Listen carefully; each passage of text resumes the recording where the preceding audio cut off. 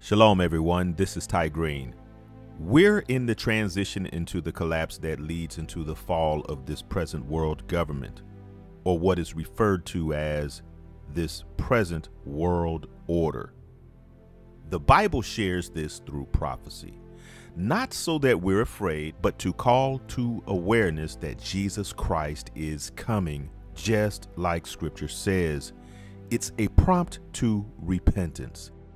It's a call to salvation through Jesus Christ.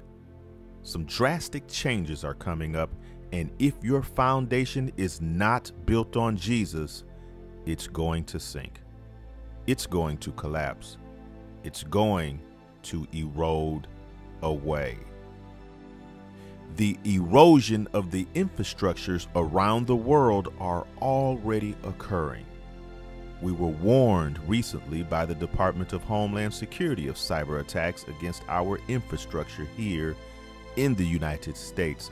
But take a look at this expansion of participants in the cyber war related to the Russia-Ukraine conflict. The notorious hacking group Anonymous has declared war on Russia and is targeting Russian websites. The group that has also targeted U.S. sites in the past now says Putin's regime is fair game. Joining us now, NBC News correspondent Tom Costello. Tom, what more can you tell us?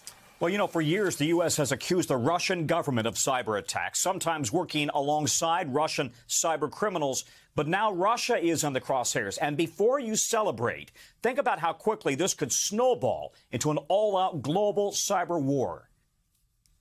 This is a message to Vladimir Putin from Anonymous. The group calls itself Anonymous. Unaffiliated hackers around the world now putting Russia in the crosshairs. Members of Anonymous have declared cyber war against your aggressive regime. They claim they've already targeted more than 1,500 Russian websites, including Kremlin-controlled news agencies, the Ministry of Defense and Space Agency, Russian oil companies, internet providers, even TV channels. Their call to fight in the cyberspace has resulted in a lot of websites not being available, some websites going down, and a lot of records, Russian government, Russian military records being dumped out onto the internet. U.S. officials confirm they've seen evidence of the anonymous hacks after Russia launched a cyber and ground offensive against Ukraine. But the real risk to Russia long-term is the canceling of their access to internet infrastructure as private sector companies decide that they're going to delist or no longer carry their traffic. Cutting off Russia from the world would also deprive everyday Russians of access to outside news and information. And cyber pros worry Russia may view the anonymous hacks as Western attacks and target U.S. government and company sites. U.S. Cybersecurity Director Jen Easterly. How at risk is the average American or that very small business owner? Everybody's at risk, which is why at the end of the day, they need to take the steps to protect their systems, their networks, and their data. This can happen to anyone. There is no one that is immune from potentially getting hacked. The cybersecurity basics: never click on suspicious emails or links. Use complicated passwords and multi-step authentication. Back up your computers and keep security software up to date. This basically ensures that he can log in even when the password is changed. Israeli firm CyberBit uses real-world attacks to train American companies to defend themselves. The questions organizations need to ask themselves is not if they are going to be hit, but when they are going to be hit. As for Anonymous, now targeting Russia. We are Anonymous. We are Legion. Expect us. Russia has always been perceived as the cyber attacker, and now they're on the receiving end. Instead of always being on offense, they also got to be on defense. And that really lowers their capability in some ways to also do attacks. Yeah, that's the concern here. The cyber battlefield seems to be expanding by the day. You know, we've already seen U.S. oil pipelines, food supplies, hospitals, banks attacked in recent years. Experts say they could be targeted again, but also electric grids, dams, water systems. Everything is a potential target right now. By the way, the U.S. Cybersecurity Agency, if you're a small business or just a typical American family, they have great resources online how to protect yourself. The warnings of potential cyber attacks were connected to a response that Russia may have to any NATO country as a result of aiding Ukraine. Many countries have crossed that line. As a result, are we to expect a response through cyber warfare? Somebody is going to find out soon enough. Look at this. Reports that Russia is being blocked from the internet. Then we wonder, what's going on over here? Look at this. Russia's denying that it's about to cut itself off from the global internet, but it's acting a lot like it. I want to highlight sections of this article. There's a Russian government document doing the rounds that has led some to suggest the country is preparing to disconnect from the global internet. The letter appears to be in order from Andrei Chernenko, Russia's deputy digital minister, demanding that Russia's state-owned websites and online portals beef up their security by Friday this week. I want to show you a tweet with that document attached. The tweet says Russia began active preparations for disconnection from the global internet. No later than March 11th, all servers and domains must be transferred to the Russian zone. In addition, detailed data on the network infrastructure of the sites is being collected. Now, continuing on with this article, that document in that tweet says basically this. It tells them to move their hosting to Russian services if they are currently using foreign hosting services, and to scrub their web pages of all JavaScript code that has been downloaded from foreign sources. Some expect Russia to isolate itself as a defensive measure from what's going on, but also as a preparation of an offensive cyber attack. They would be able to launch attacks, but a retaliatory cyber attack against them would be minimal because they're disconnected from the internet and on their own intranet. Further in this article, there's a quote from Rafael Rohozinski that I want to show you. Now, he leads a geopolitical digital risk practice, and he also served as an advisor to the United Nations and to other organizations in more than 37 countries, and directed the Advanced Network Research Group at the University of Cambridge. Listen to what he says about this in this very same article. He says, "It's curious that it's not geopolitics forcing Russia off the net, it's purely economics.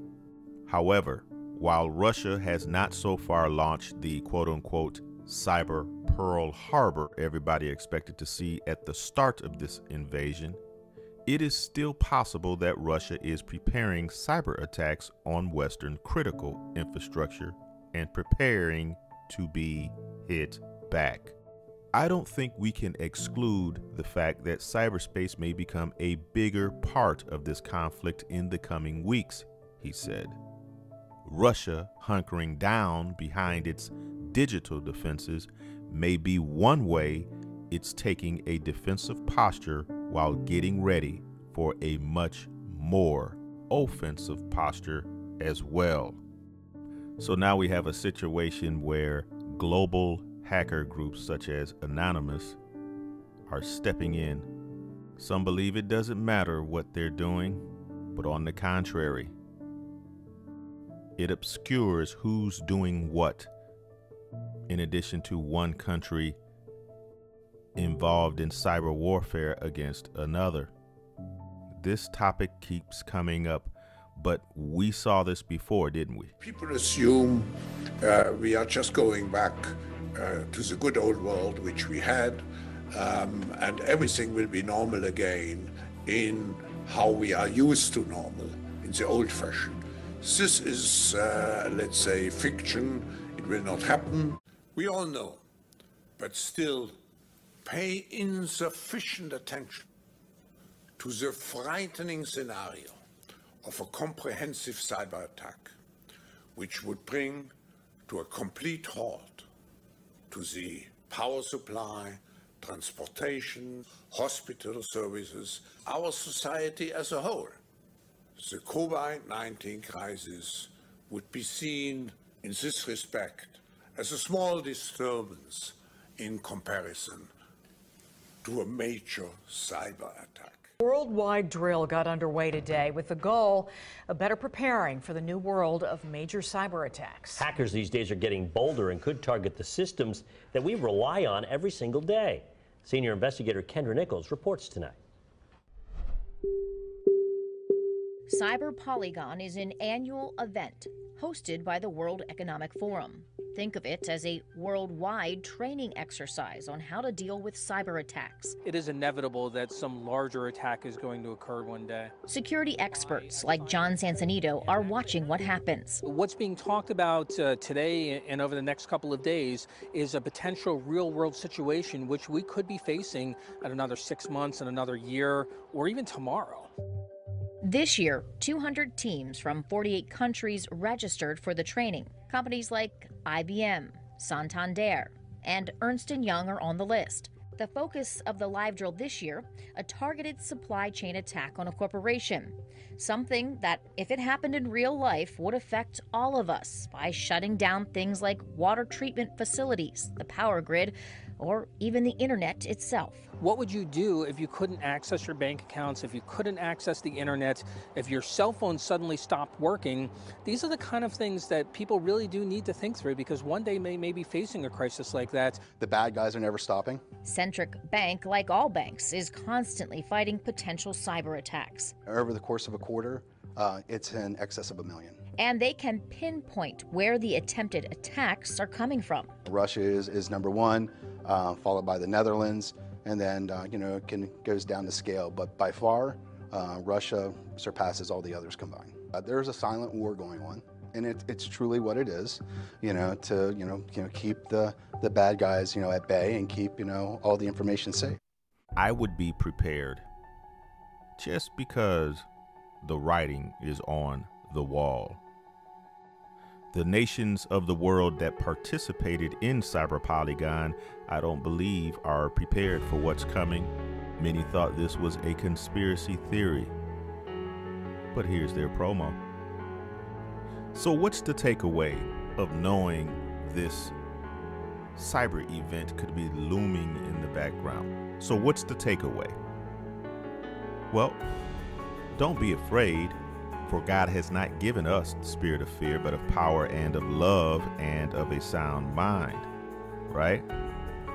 But we should be prepared, not only with our soul salvation, but we must be prepared to occupy until the Lord comes for us. We must not be ineffective during this time. Certainly, in some places of the world, there will be folks eating and drinking and marrying and giving in marriage, just like the days of Noah. But in other parts of the world, there may be disruptions. We must be effective, be prepared, be ready. Keep watching for the appearing of the Lord Jesus Christ, because Jesus is coming. He will show up. All right. Till we meet again, live holy before the Lord. Love y'all. Shalom.